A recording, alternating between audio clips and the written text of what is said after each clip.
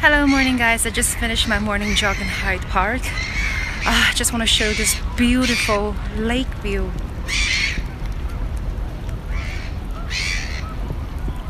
With so many swans preening themselves in the lake or by the lake. Just want to say how incredible it is to have such a serene life somewhere in the world which is set in stark contrast with what we're experiencing in Hong Kong. I don't know, I'm just lost in words. Hi everyone, we just finished our morning jog. Actually, I just did. This guy, he didn't jog at all. He just waited me by the lake playing with the swans. But anyways, it's really nice to do your morning jog first thing in the morning, because as you guys know, I woke up very early. I did wake up very early today. I actually woke up at 4 something because I'm still suffering from my jet lag. But anyways, it's a very refreshing thing to jog in the morning. You know me, right? Because I also jog in Kyoto.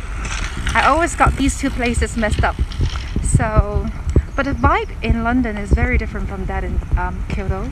I think people here are generally more health conscious, exactly. And as you could see, there are a lot of people jogging, but in Kyoto I think I was the only one, or less judgy. Yeah, in Kyoto, and people tend to be more conservative. So in a way, I think I like the life in London better than the one in Kyoto. But of course, these two are two different cities. And previously I got a suggestion from one of you saying that I could post some videos of me speaking English as some kind of listening materials. I think that's a very good idea, right? Because it's not so much work on my part, and yet somehow it can benefit some of you. So I think I might be doing this, following your suggestion while I'm traveling in Europe, because if I just keep producing a lot of content-based videos, it's quite a drag on my part, because I also have my traveling plans.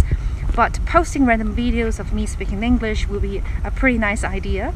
So let's see. And my jogging outfit today is like this. This is from Uniqlo.